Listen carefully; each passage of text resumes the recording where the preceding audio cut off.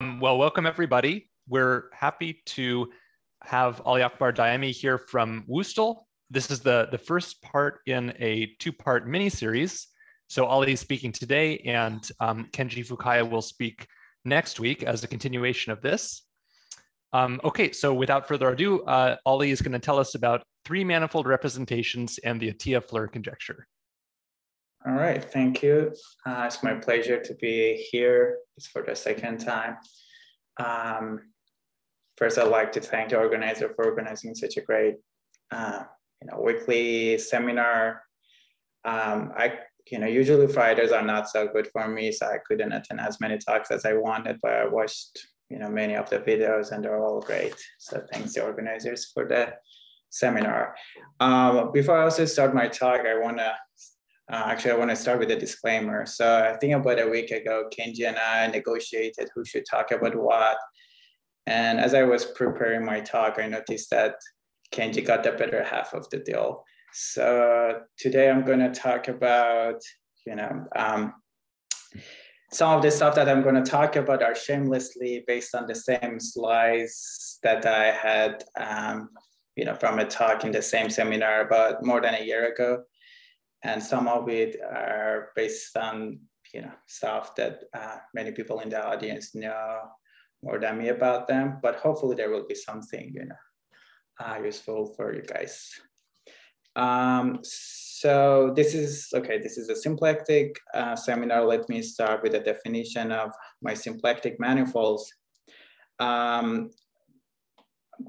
So I'm gonna look at the surface of certain genus, sigma, and look at the representations of the fundamental group of sigma, but after removing a puncture. So there's a point P, I remove that, I look at representations of this going to SU2.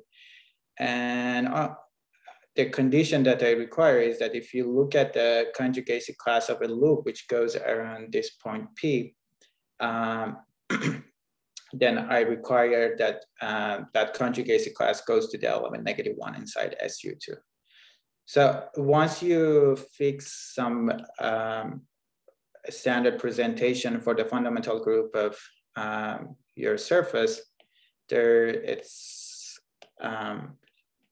quite easy to write to identify your character variety with a space of 2G tuples of elements of SU2 such that the product of the commutators AI and BI is equal to -1.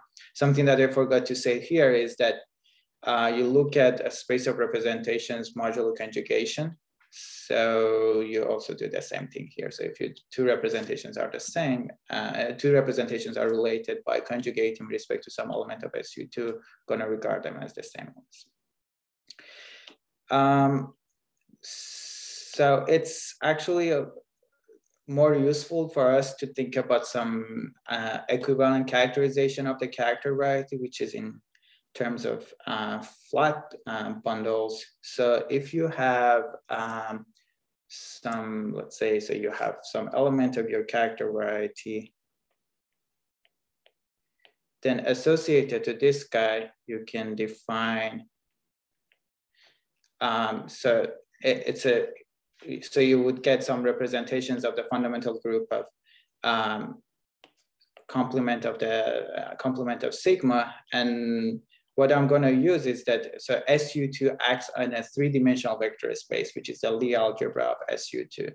And this action is given by conjugation. So you get associated to this action, you can define a vector bundle, well, associated with this action as well as the representation.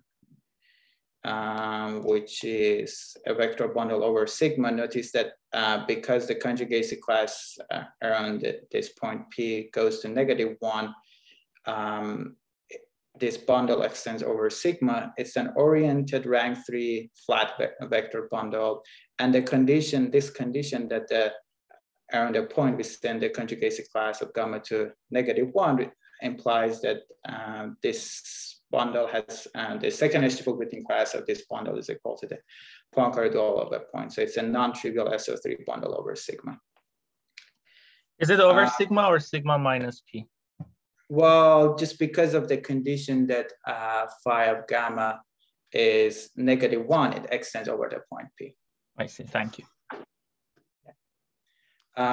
So now, okay, so using this construction, we can give some equivalent description of the character variety. So it's going to be the space of all flat connections on this fixed bundle, which has this H-Whitney class. It's an SO3 bundle.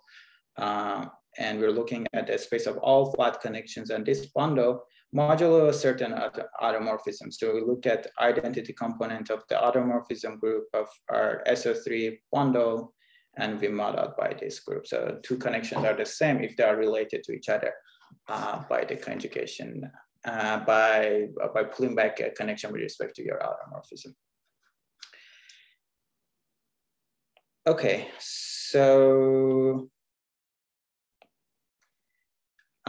what is nice about this character variety, I'm going to call it odd character variety, as opposed to some other choice of character variety, which is called even character variety, and that requires this phi of gamma to be 1.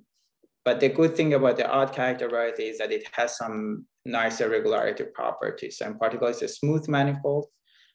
Its dimension is 6G minus 6. In fact, it's a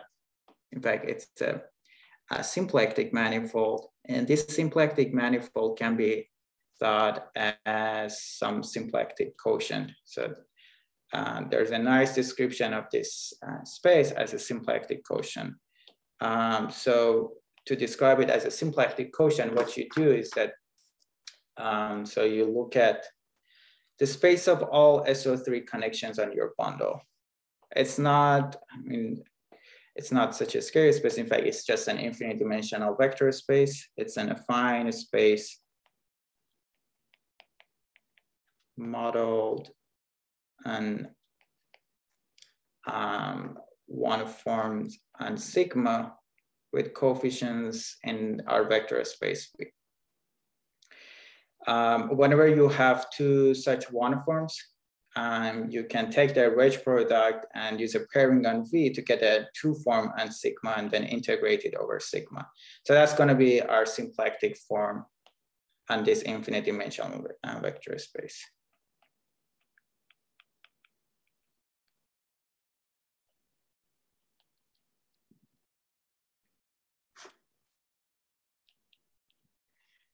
And okay, so this is an infinite dimensional symplectic manifold, and this infinite dimensional symplectic manifold, we have the action of this automorphism group G.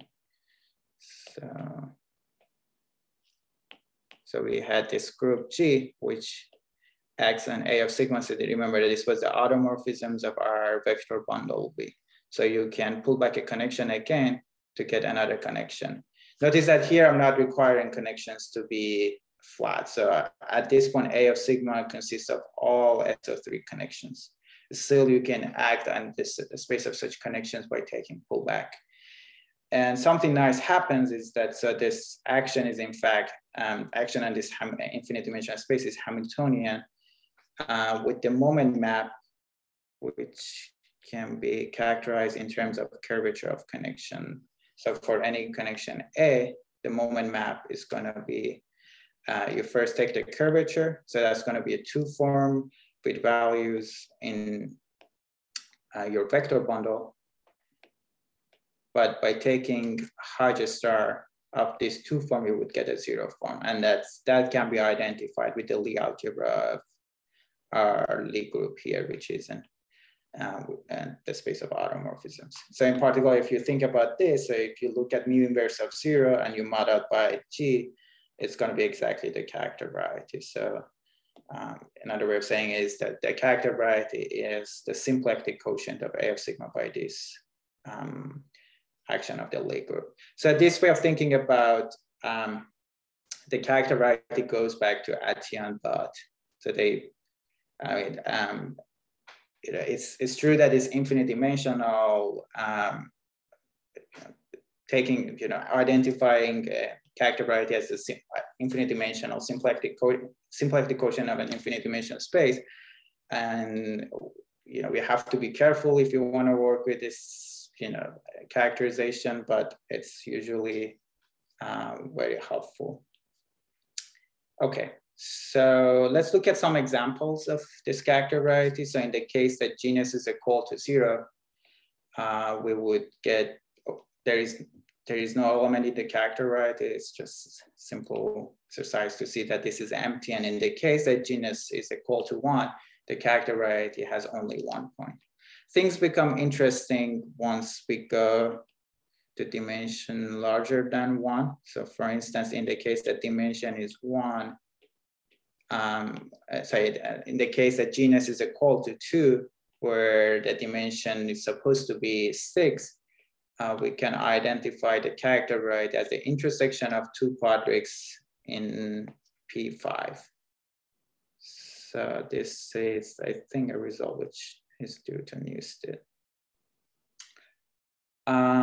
Okay, so another thing that I mean, this is not really an example, but because it shows up, let me also make it clear that if you have a disconnected surface, so disjunct union of 2 surfaces, sigma 1 and sigma 2, the character variety of this guy is just gonna be the product of the character variety of sigma 1 and sigma 2. Okay, let's also review some basic facts about the topology of the character variety. So this character variety is always simply connected. So pi1 is equal to 0. And pi2, of course, when we are genus is, well, in genus 0 case, we don't have anything to talk about. In genus 1, of course, pi2 is trivial, but once genus is greater than 1, so greater than or equal to 2, pi2 is equal to z.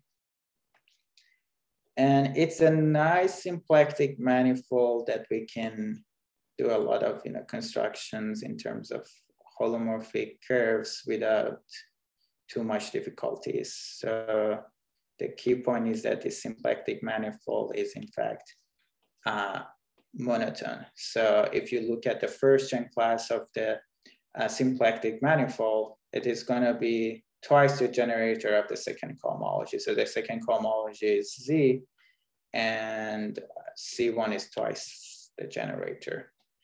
And with some choice, a good choice of normalization of your symplectic form, it's going to be twice the cohomology class, which is represented by your symplectic form and the character variety. I'm not going to be very consistent with the choice of, with this constant through my talk, but it's not going to be also that important.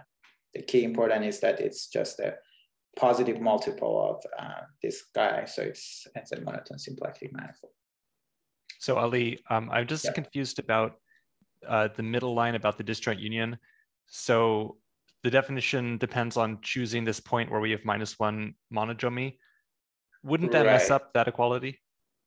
Yeah, so you should partly regard it as a definition for disconnected, but what you can also identify it in a way that, okay, so when you're, okay, so there are two ways to think about the character variety. One was in terms of flat connections.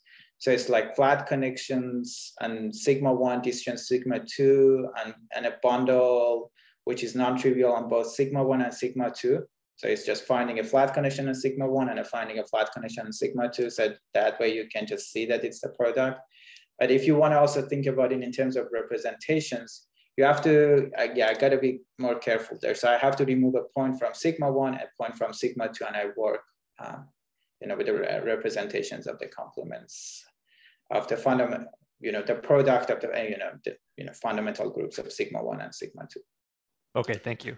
Yeah, that's a good point. Yeah, I wasn't clear, when I talk about character variety of sigma 1 and sigma 2, what bundle I'm using here.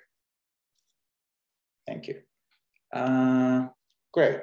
Okay, so, right. So up to this point, we were talking about the symplectic manifold. Now we want to discuss the Lagrangians, which would show up in our story. In fact, the Lagrangians are going to be constructed based on 3 manifolds. So let's look at this schematic picture, which is first presenting it. So we start with the surface sigma, which is disconnected. It has two connected components, sigma 1 and sigma 2. And we also fix two base points on each of them, P1 and P2. So this is related to Nate's question that we have to pick a base point on each connected component. In addition to that, we also fix a 3 manifold with boundary sigma, and also we also pick a properly embedded one-dimensional submanifold of our 3 manifold Y. So here our 3 manifold is really this region. So we also pick a one-dimensional submanifold E. It doesn't have to be connected, although in this picture it's connected. We pick one such properly embedded one manifold. What the boundary has to be these 2 points, P1 and P2. Once we have this, we can define some space which is similarly defined as the odd character variety. We are looking at the representations of the complement of E into SU2, such that if you take a loop which goes around your one-dimensional manifold, so it's the monodromia of your one-dimensional submanifold. So that monodromia has to be mapped into -1. And you also look at the space of all such representations modulo the conjugation action again. Okay, so this is description which is similar to the description in terms of representations, but we can also give a description in terms of connections. So let's fix, let me see if I can make this work. So let's take an SO3 bundle on your 3 manifold. This time, this SO3 bundle is determined, again, it's determined by its second H2 Whitney class. So I just have to tell you what the H2 Whitney class is. And this time it's the Poincare dual of this one-dimensional submanifold. And that's why I didn't require to be oriented, because I don't need any orientation on this guy. So I just need to look at the Poincare dual of this guy. I'm gonna denote it again, this bundle by E. And an equivalent characterization of this space is that you're looking at flat connections on this bundle and modulo the automorphisms of your bundle E. Here, I guess I'm using the same G as before, but this time G is the space of automorphisms of our new bundle E. It's on a 3-dimensional space. And ideally, like the case of odd character variety, I like to say that this is a nice, smooth space, but that doesn't happen in general. So you can just get some badly cut down spaces like this. So it's good to have some flexibility in the definition. So instead of connections which are flat, which means that the curvature of alpha is equal to 0, f of alpha, which denotes the curvature, we're gonna add the perturbation term. I don't wanna spend too much time on the perturbation term. I'm just gonna make this comment that it's supposed to be gradient-like curvature and perturbation term. But roughly speaking, what you're doing is that you're giving yourself some degree of freedom to perturb the flat equation. And I'm gonna write LH of Y and E for the space of solutions of this guy. And something which, well, first let's ignore the perturbation term. Something that you can do is that you can just take a representation or a flat connection and restrict it to the boundary. So this way you would get a map from this space into chi of sigma, the odd character variety. The same is true if we're careful with the perturbation term. So basically the support of the perturbation term is in the interior of our 3 manifold. We don't mess up with the flat equation on the boundary, and you still have the restriction map to the space of connections. So as the name suggests, we're trying to get in some Lagrangians inside chi of sigma. And in fact, it's a theorem which is due to Harrell. It says that this guy, together with this map iota, gives us an immersed Lagrangian at when our perturbation term H is chosen generically. Okay, so for each choice of generic H, we have some Lagrangian. And now the question is that what happens if we change our perturbation terms? If you have two different perturbation terms, H and H prime, are they related to each other in a nice way? And the answer is yes. So for two different choices of H and H prime, such perturbation, the two Lagrangians that we would get are Lagrangian cobordant to each other. So this is essentially due to Harold.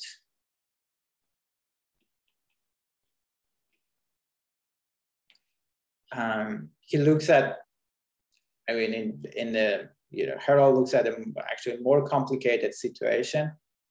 And he gets some even, better result that I'm gonna get to the better results in a few slides. And Ali, okay. Can I ask, are there any like notable special cases where it's actually an embedded Lagrangian? Yeah, that's a great question. Yeah.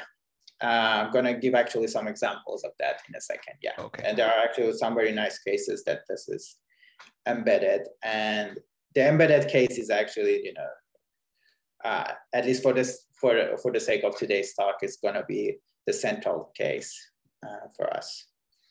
Okay, thanks. Yes, but what are some examples as Nate asked? So let's just start with some examples of pair of three manifolds and E. There's a good family of examples that you can construct from three manifolds with boundary. Now let's say that M is a three manifold with just boundary sigma G, so it has a connected boundary. What you can do is that you can take the boundary sum of this guy with T2 times an interval. So this side is supposed to be T2 times I, and this side is just M. And what you do is that you connect and you do the boundary sum along one of the boundary component of T2 times I and the boundary of sigma G. So this boundary of M. So this way, this genus increases by 1 because this boundary component is just a connected sum of sigma G minus 1 and T2. And there is an additional boundary component, which is T2.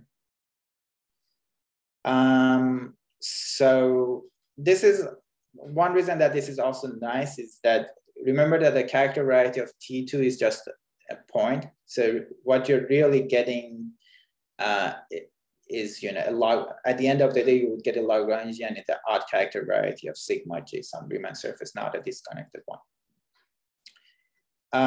Okay, I also have to fix some choice of an arc and a properly embedded guy. And what I'm gonna do is that I'm just gonna take a point inside T2 and point times I would give me this arc, okay? So this is exactly sort of a three manifold and an embedded submanifold that I can fit into the construction of the last slide.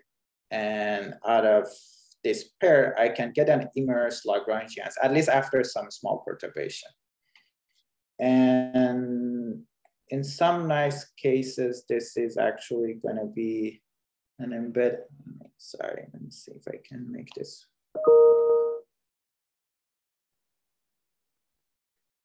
work. Okay, so there one special case is that when M is S1 times, oops, I didn't mean to do that. So when M is just S1 times D2, so the boundary is going to be just sigma 1, genus 1 surface. And in this case, what we would get is that we would get a Lagrangian. Remember that the genus increases by 1, so it would be a Lagrangian, the odd character variety of a genus 2 surface. So it's going to be a Lagrangian sphere. In fact, Lagrangian S3. And these are actually important Lagrangians. They were studied in a work of Ivan Smith. They showed that if you use different parameterization of the boundary, you would get different Lagrangian spheres. And if you pick these parameterizations in a nice way, you can get generators of the Fukaya category of this symplectic manifold chi of sigma 2. You can generalize this construction to the case that instead of this solid torus S1 times D2, you have a handle body of genus G-1. So it's a ball with G-1 handles, and that would give us a Lagrangian inside chi of sigma G, and the odd character variety of a genus G surface. In fact, it's going to be a Lagrangian, which is diffeomorphic to S1, S3, 2G copy, G copies of, I don't know what happened here. G copies of S3, G-1 copies of S3. So it has to be dimension 3G-3, and yeah, I guess the dimension is correct. And this is a slight generalization of this example that we would get. There are more interesting examples that you can construct by looking at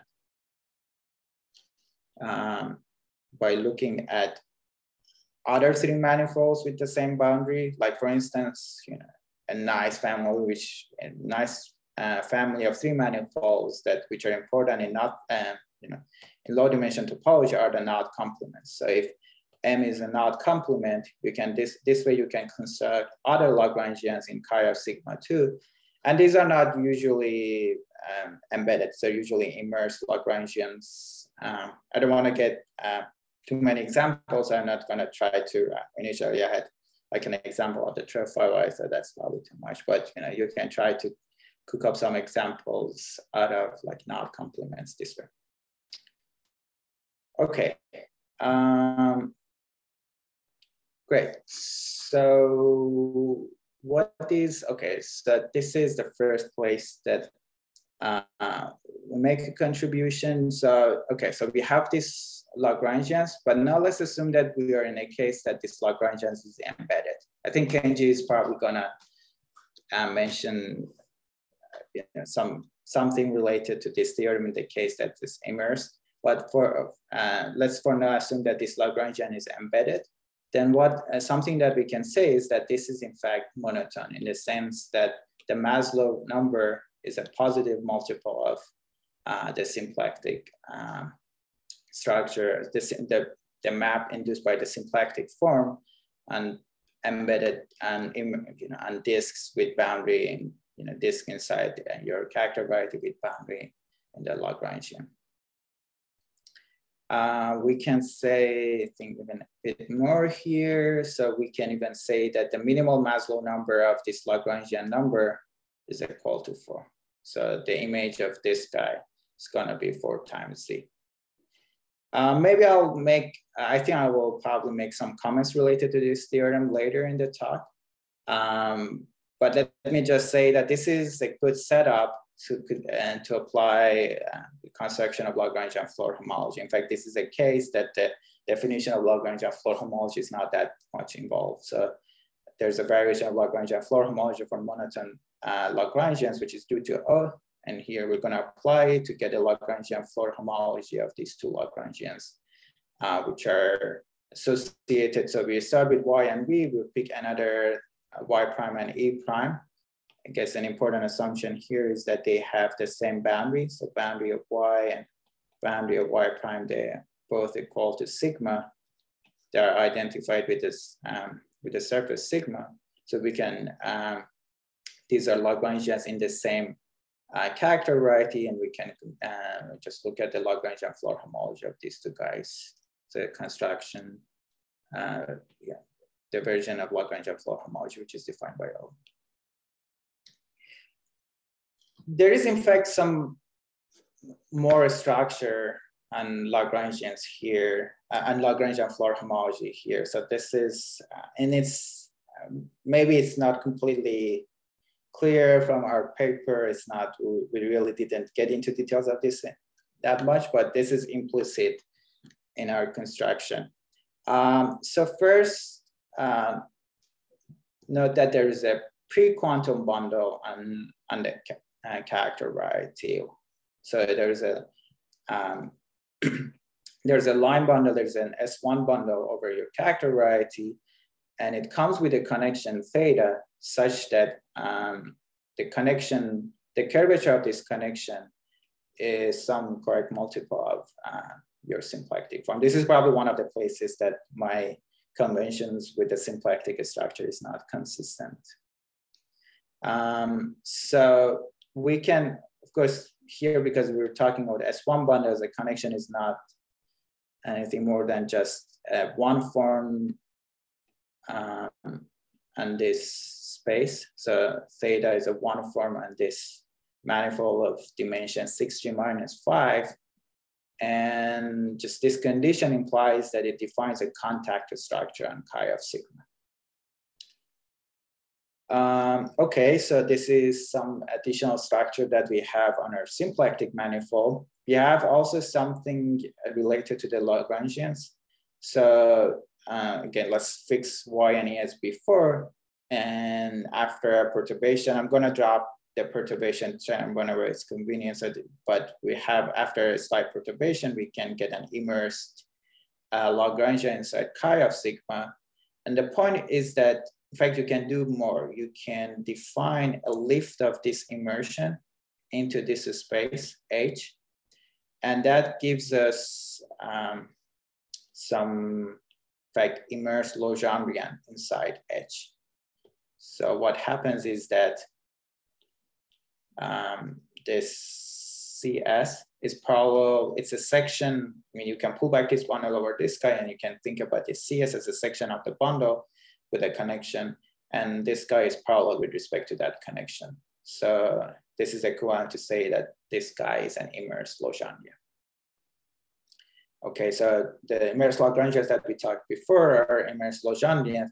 In fact, I told you that, oh, okay, I was going to also make a comment about this guy, that this guy is not completely well-defined. It's well-defined up to a phase. So in general, you might have to there's not a canonical choice of this section. So it's canonical up to some global multiplication by some constant inside S1.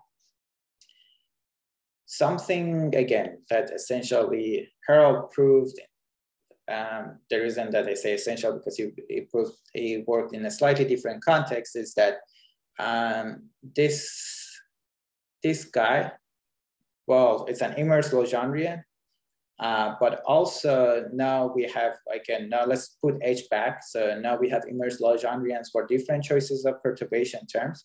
And what he showed is that this immersed Lagrangian is independent of H up to Lagrangian cobordism. So if you pick two different choices of H to get two different immersed Lagrangians, they are Lagrangian cobordant to each other. Okay, but what can we do with this additional structure when we have Floer homology? So now let's say that we have Y and E, we pick another one, Y prime and E prime, and we want to see what does this structure give us at the level of Floer homology. So the point is that for any connection B in the intersection of these two Lagrangians, so whenever we look at the intersection, we have this CS associated to this guy and associated to this guy, which I call it CS prime. So we have 2 points in an S1 fiber of this pre-quantum bundle on the same fiber. So you can ask how they differ, how much they differ. And this way you would get an element of S1. And this difference between the phases of these two guys can be used to define a filtration on Lagrangian Floer homology. So, I mean, you might ask, okay, so this is an S1 valued function on the intersection points of the Lagrangians. It's not real value to define a filtration. The point is that the grading here is also Z mod 4 valued. And you can just lift the Z, you can just lift this Z mod for grading into Z grading. And once you do that, you can also lift this S1 function to an R valued function on the intersection. That would give us a filtration here. It's a filtration in the sense that also, if you have a holomorphic curve from one intersection point to another intersection point, then filtration drops. So the value that we're getting here drops by some non-trivial constant. So in summary, at the end of the day, what we would get is that the Lagrangian Floer homology groups, which is Z mod 4 graded. So the 4 here is coming from minimal Maslow number. So it's Z mod 4 graded because minimal Maslow number is 4. It's filtered because of this whole CS structure that I was talking about. And it's defined over Z. So you can orient the moduli spaces and show that the Lagrangian Floer homology is defined over Z. But the story here is not, at least the way that we do it is not completely satisfactory in a sense that, okay, we show that there are some orientations and these orientations are coherent and we can define Lagrangian Floer homology and so on. But it would be more desirable to say that these Lagrangians, in fact, the orientations on the moduli spaces are coming from some additional structure on these Lagrangians. In fact, we conjecture that these Lagrangians they admit canonical spin structures, and the orientation of the moduli spaces is coming from these spin structures. But in any case, there's a way to orient them. And in some cases, you can say that there is at most one way of orienting them. So that's that in those cases, basically this conjectures work. Okay, let me stop here and see if there are any questions. Any questions up to this point?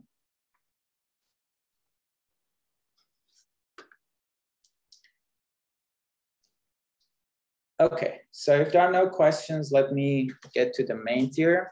So let's say that, okay, this is just a schematic picture of what I've been using up to this point. So you have Y and E on one side. So it's a 3 manifold with the choice of an embedded 1 manifold.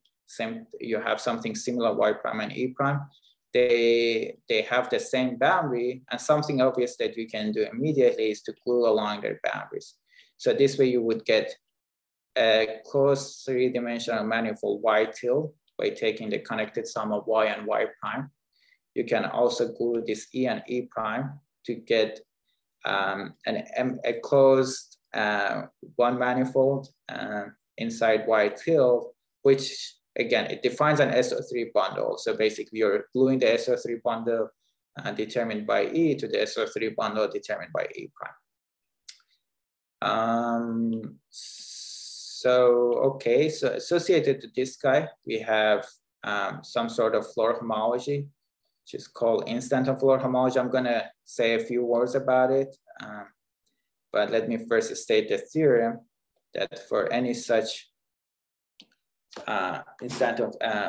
for any pair of Y and E and Y prime and E prime is here. So I'm assuming some condition which have been implicit for this slide is that also the Lagrangians associated to these guys are embedded. I guess up to this point, I didn't need that, but for this theorem, I'm assuming that the Lagrangians associated to Y, E, and Y prime and E prime are embedded, so we can define this Lagrangian Floer homology. And okay, so there is this Lagrangian Floer homology, and then there is this instanton Floer homology. So this one is defined in the context of gauge theory, and this one is defined in the context of symplectic and Lagrangians inside symplectic manifolds. And the main theorem is that as Z mod 4 graded filtered abelian groups, these two guys are isomorphic to each other. And as a consequence of this, notice that it's not clear that this is actually depends only on Y tilde and E tilde, at least it's not clear from the definition, but because it is isomorphic to this guy, justifies this notation here Si of y tilde and e tilde. It depends only on y tilde and e tilde. It's gonna call a symplectic instanton homology of these guys. Let me also make a comment because I'm worried that maybe I don't get to that at the end of my, this is related to one of my last slides, that this version of instanton Floer homology was defined by Floer, but it's been, it's, of course, it shows up, in a lot of works, but Kornheimer actually developed this, they have a lot of interesting works based on these guys. In fact, maybe, there's also a version of this invariant, which is frame Floer homology, a special case of that. And on this side, there's a work of, this sort of three manifold invariants, which show up in the work of Chris Woodward and Katrin Wertheim. So there's a special case, there's a corollary of this theorem, which it says that some invariant which is defined by Kornheimer and some invariant defined by Wertheim and Woodward are isomorphic to each other. So that's in my last slide. In case I don't get it, I want to mention it here. Okay, but I mean, I think I'm not going to assume that. I think it's probably fair. It's not fair to assume that people know here what instanton Floer homology is. So I'm just going to say a few words about it. But I'm worried that maybe what I'm going to say, if you already don't know what instantons are, maybe it's not going to be useful. But I'll try to say how symplectic topologies should think about instantons in a second. Let's first say that, roughly speaking, how instanton Floer homology is defined. It's defined in a very similar way to Lagrangian Floer homology. So what you have to do is that it's a homology of a chain complex. The chain group is generated by, oh, there's a typo here. It's not generated by the homology of chain complex. It's generated by perturbed flat connections on our three manifold, on our bundle E tilde. So something, at least if you don't have to make perturbations, something which is topological. The board is not always ideal. Sometimes you have to deal with perturbations, but this is not so bad. But the more interesting part, this, in terms of geometry, is what you need to do with differential. So to make an analogy with Lagrangian Floer homology, in Lagrangian Floer homology, you have to look at holomorphic strips. You have to look at solutions of Cauchy-Riemann equation. Here, that equation is replaced by an equation which is called AST equation. So it's an equation for connections on four manifolds. So if you have a connection on a four manifold X, then you can take its curvature. It's going to be a two form. So your four manifold is supposed to be Riemannian. And what you can do with the Riemannian is to take Hodge star of that two form to get another two form. And what you want is that FA plus star of FA and to be 0.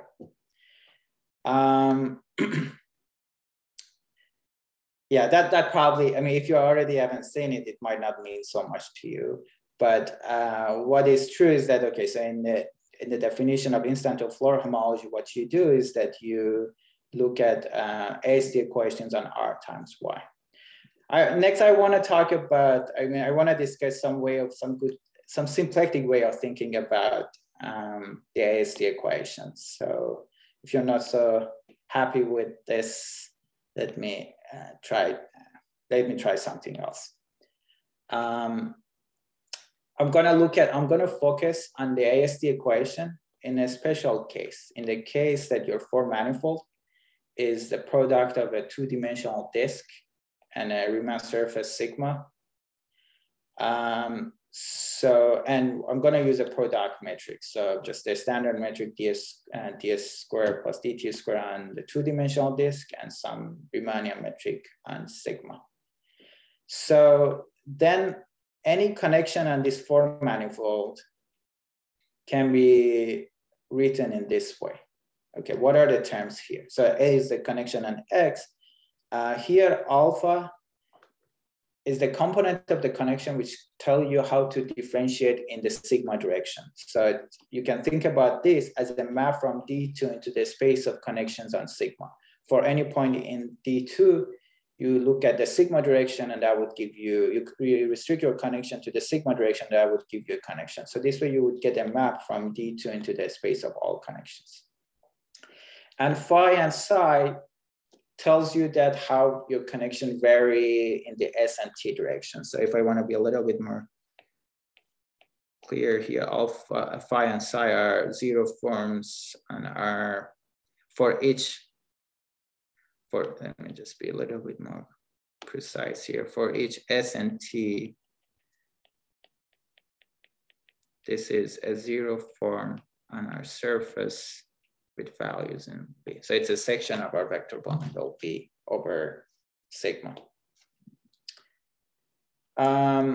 Okay, so one way of thinking about these two components, phi and psi, is that they define a connection on some bundle. So phi ds plus psi dt, it defines a connection on a bundle with the base D2 and the fiber A sigma. And the bundle is trivial, it's just D2 times A sigma. So that tells you that as you vary the point S and T inside DT, how you should do, parallel transport.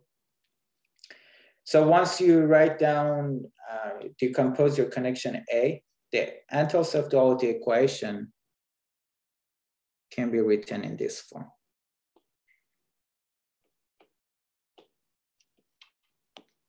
Well, probably this one is not maybe that much better.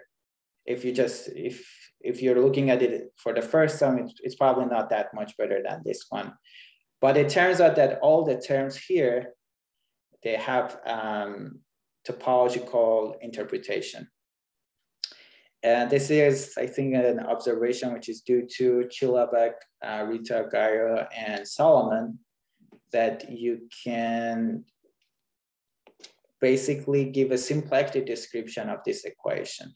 Remember that this A of sigma is a symplectic manifold with some Hamiltonian G action. In general, what you can do is that you can start with some arbitrary symplectic manifold with some Hamiltonian G action. So M and omega is symplectic manifold, and with a G action, and mu is the moment map of our Hamiltonian action. Another piece of information that we need is some principal bundle over a two-dimensional disk with a structure group G. And associated to this guy, because G acts on our symplectic manifold, we can get the associated bundle over D2 with the structure with the fiber being M. Okay, so this is the counterpart of this fiber bundle. So it's a fiber bundle with fiber D2 here. A of sigma is just M. Notice that, of course, because I'm working over D2, this one, of course, can be also trivialized. And the counterpart of this M omega mu is going to be A of sigma with the symplectic structure that we talked about, and mu is going to be the moment map of the action of the automorphism group, which was star2 of F and curvature of the connection FA. Okay, and it turns out that now once you think about this, in fact, that's how I think these equations were developed. So you can see that these equations here motivate some equation in this more generality, that you can take a connection on P. This is going to be the analog of zeta here, and a section of this bundle. So it's a map from D2 into this principal bundle. So this is the analog of alpha here. And the symplectic vortex equation is going to be the generalization of this equation. So the first equation here can be identified as some sort of d-bar equation, but it's twisted with this connection here. So it's d-bar of alpha with respect to this connection. Zeta is equal to 0. And the second equation here tells us that if we take the curvature of this connection, so it's a 2 form on D2, And if you take the star of that guy, so it becomes a zero form with values in the Lie algebra, plus mu of u is equal to 0. So this is the analog of this is the counterpart of this term. Remember that the moment map in this setup was the curvature. Okay, so that's one way of thinking about the AST equation, at least in a case that your form manifold is d2 times sigma. Now let me go back to the theorem and say that what is the strategy of the proof. So this is gonna, I think Kenji will talk more about the details of this, but I wanna say what is this strategy and what sort of geometrical object we wanna construct out of this. So both of these two invariants, they are both filtered invariants. And you can look at, okay, so you have a filtration, so that would induce a spectral sequence. So you have a spectral sequence from a certain invariant on this side to this invariant, and a spectral sequence from this guy to this side. It turns out that, okay, so this invariance, the second page of the spectral sequence are actually, at least, you know, in nice situations, they can be identified in terms of their representations or flat connections on this bundle. And you can see directly that these are the same. In nice situations, these are just groups of the same rank as the elements of the character variety of E tilde, you know, the character variety associated to this SO3 bundle and Y tilde. So one way to approach this, you know, to prove the theorem, you know, the way that we approach the theorem is to construct some map from, you know, instanton Floer homology to the symplectic variant of this guy, just a homomorphism, so that the induced map on the second page is an isomorphism. Okay. Once you do that, just the general properties of a spectral sequences would imply that this map is also an isomorphism. So once you get an isomorphism here, which you know that, you know, these guys are kind of, you know, these are objects that you understand quite easily, you can understand quite easily. So there's a better hope that to construct some, you know, you already know some isomorphism. So if you can construct some homomorphism here, which is compatible with the filtration, and on this second page of the spectral sequence it induces the structure that you want, then you win. So you get the isomorphism that you want. But I mean, as a part of this, you need to be able to, so if you want to perform this strategy, you need to construct some homomorphism from some theory which is defined in terms of AST equation to some theory which is defined in terms of the holomorphic curve equation or Cauchy-Riemann equation. So you should be able to find a way to relate AST equation and Cauchy-Riemann equation. And okay, so let's look at some, so we're gonna, you know, to relate these two equations, we're gonna try to construct some geometrical equation which relates these two guys. But let's first look at two toy examples. Let's first say that we wanna relate Cauchy-Riemann equations on two different symplectic manifolds. So this is something that we know how to do it. And here, when I say Cauchy-Riemann equations and two different symplectic manifolds, I really mean that, like, you know, maybe, you know, for instance, you want to relate Lagrangian Floer homology on one symplectic manifold to Lagrangian homology, Floer homology on different symplectic manifolds. So the key object to do such a thing is a Lagrangian correspondence. So if you have a Lagrangian correspondence from some symplectic manifold M0 to M1, then what you can do is that you can look at holomorphic coils as a way, as, you know, some sort of equation which allows you to relate the holomorphic curve theory on one symplectic manifold to holomorphic curve theory on the other symplectic manifold. So locally, what you do is that you look at the two-dimensional disk and you divide it into two half disk. So you map, you know, in this picture, the left-hand side into M0. You look at the maps from the right-hand side to M1, and you require both of these two guys are holomorphic curves. So they satisfy the Bar equation And now to have something well-defined, you have to specify what you do at the boundary or boundary of each of these half disks, which is the borderline between these two guys. And what you require is that, okay, so U0 at the point here and U1 at the point here goes to L. Okay, so that, I mean, that's the key idea in an important theory of, you know, maps, you know, homomorphism induced by Lagrangian correspondences developed by Woodward, Wertheim, and, you know, maybe several other names. But so that's you know, the underlying construction here. But what I want to, okay, so I want to look at one special case of this construction. So let's look at a case that M0 is a Hamiltonian G action with a moment map U. Then you can take M1 to be the symplectic quotient. And there's a nice choice of Lagrangian correspondence in this case. In this case, you can take the Lagrangian correspondence, which consists of pairs in the product that the first term is in mu inverse of 0, mu of x is equal to 0. And the second term, which is in the symplectic quotient, is equal to the class which is realized by this guy. Okay, so that's our first toy example. The second toy example is going to be relating Cauchy-Riemann equation to the symplectic vortex equation.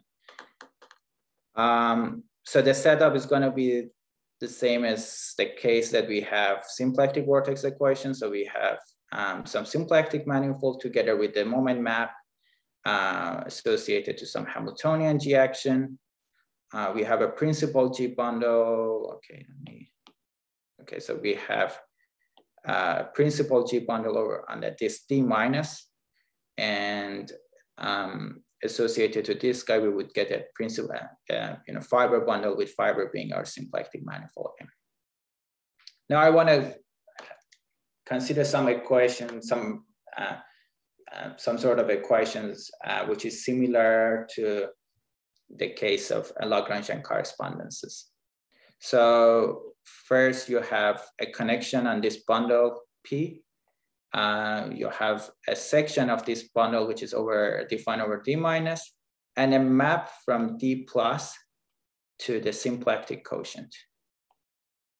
Okay, and what you do is that you require zeta and U minus satisfies the symplectic vortex equation, and this U plus, which is a map to symplectic quotient, it satisfies the D-bar equation. So this is just the ordinary D-bar equation. But again, the important thing here is to impose the correct condition at the borderline. So what you require is that for any point in the borderline, if you look at U minus of that point, you require that guy to be in the kernel of the mu of that guy is 0. Also, if you look at U plus of that point, you require that that would be the same as the class which is realized by this U minus of 0 and T. Without, you know, trying to state any precise theorem here, you would hope that, okay, so this sort of equations can be used to relate structures, algebraic packages, which are defined in terms of symplectic vortex equation, to algebraic packages that you define in terms of Cauchy-Riemann equation. And it proves some of the theorems which are already proved. But this motivates some equation which is going to be the key role, play the key role for us at the geometrical level. So it's the mixed equation introduced by Lipinski. So what it does is that it relates AST equation to Cauchy-Riemann equation. And this is just the infinite dimensional analog of this guy, making the observation that the AST equation is an infinite dimensional version of symplectic vortex equation. So it's an equation for a pair of a connection on D minus times sigma. And you have a map from D plus to the character variety.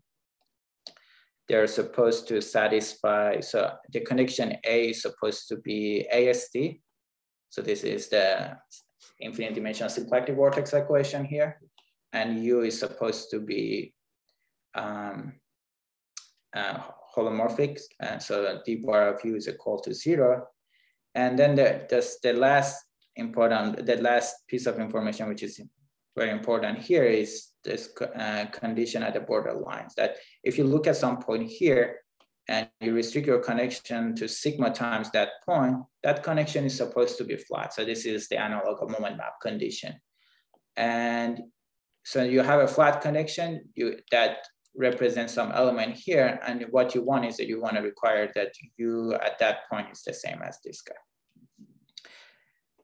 And I should want to, okay, I'm running over time. So let me just finish up very quickly by saying that there is a similar equation, which is defined by Wertheim and later studied by Wertheim and Solomon. And it's basically half of this picture. So you're looking at, there is no d-bar equation. So it's a AST equation, but the boundary equation here is going to be some Lagrangian equations. I think because of don't have that much time left, let me just finish by saying that, you know, an important thing is that this mixed equation is defined in the correct way so that you have some familiar analytical properties. And these are discussed in one of the two papers that I mentioned at the beginning of this, beginning of the talk. So the moduli space of solutions to the mixed equation, they admit some nice compactification, which is similar to Gromov and Ulembe compactification. They consist of regular solutions, so any solution is smooth, even you know, at the borderline. And so these two things were already addressed by Lipinski, where he introduced that point. And you know, in this paper, we basically, I guess we, you know, Lipinski's paper was unpublished. We, you know, rewrite it, you know, basically, you know, the same proofs for 1 and 2, and we also show that this equation also is governed by some Fredholm operations. And I should say that all of the proofs here also, you know, I mean, an important source of inspiration for us is, you know, the analysis of this sort of equation, AST equation with Lagrangian boundary value, which is introduced by Wertheim and Solomon. Okay, I think I'm, because I'm running over time, let me stop here. I'm just gonna, this is the slide that I said I probably won't be able to make to this slide. I'm just gonna put it there in case somebody wants to look at it. But let me stop here. Okay, let's give Ali a hand.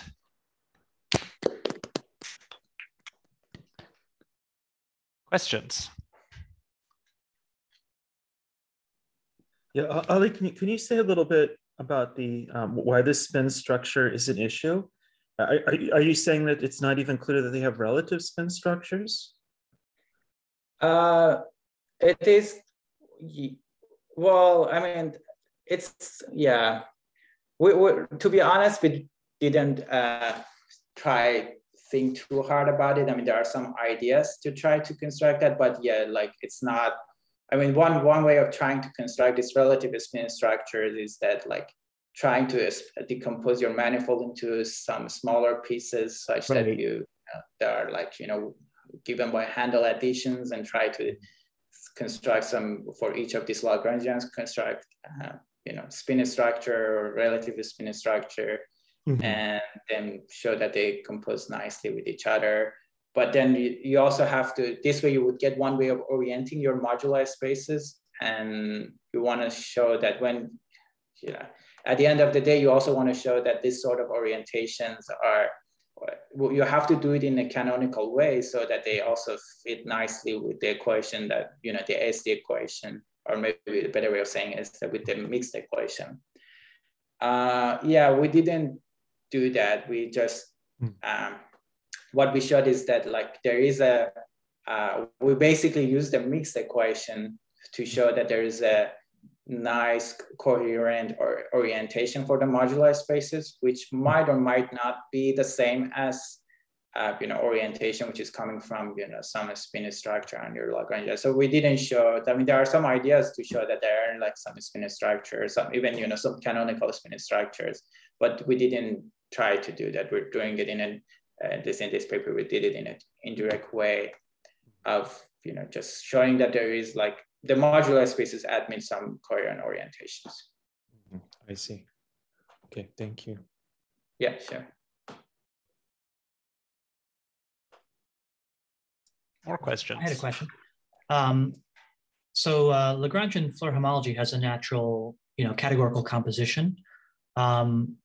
Is this expected to correspond to a certain multiplication on instanton Floer homology? And does this method of approach shed light on the comparison? Yeah, that's a great question. I think Kenji is gonna talk about that next week. But yeah, so there is like I probably should. He's gonna tell you more, better answer to this question. But yeah, roughly speaking, yeah, the answer is yes. And so this, you can use the same method to try to make comparisons between A infinity structure on one side and A infinity structure on the other side. So there are like, on the gauge theory side, there is the A infinity structure, which goes back, I think, to Donaldson and Fukaya, where we use families of metrics to define A infinity structure, and that corresponds to the just A infinity multiplication and Fukaya categories of Lagrangians inside symplectic manifold. Thanks. Sure. Yeah.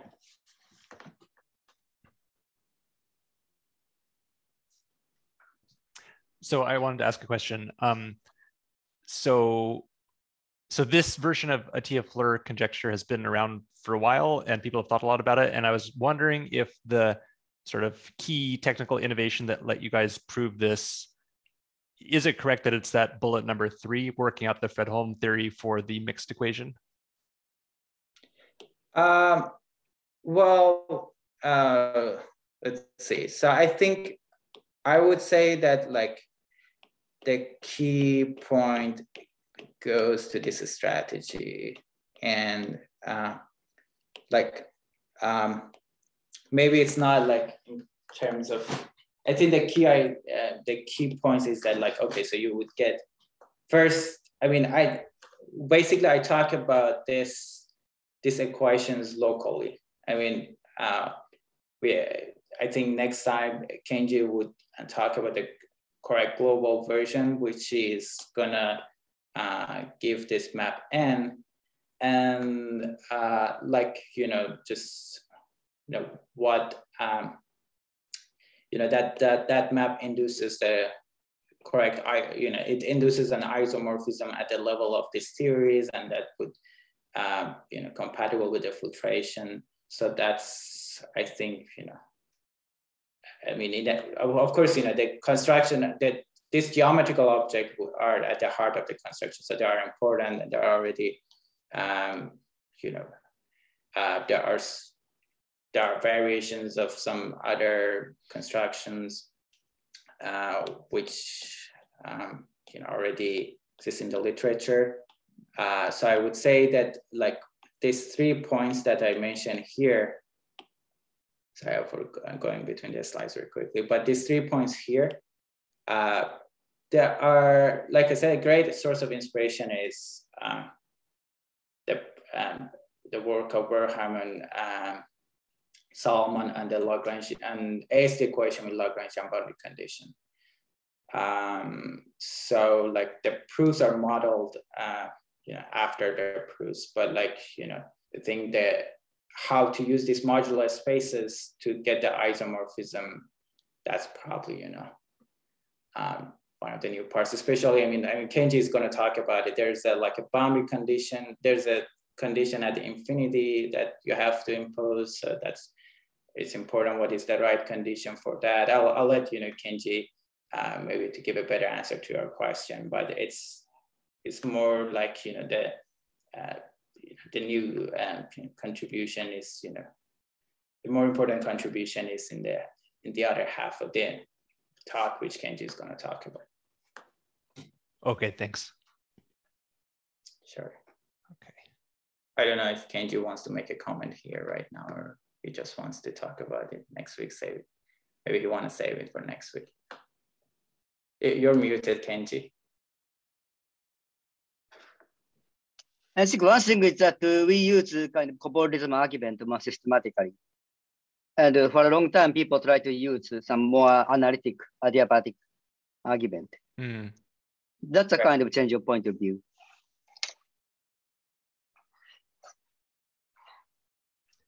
Okay, thank you. Any last question for Ali?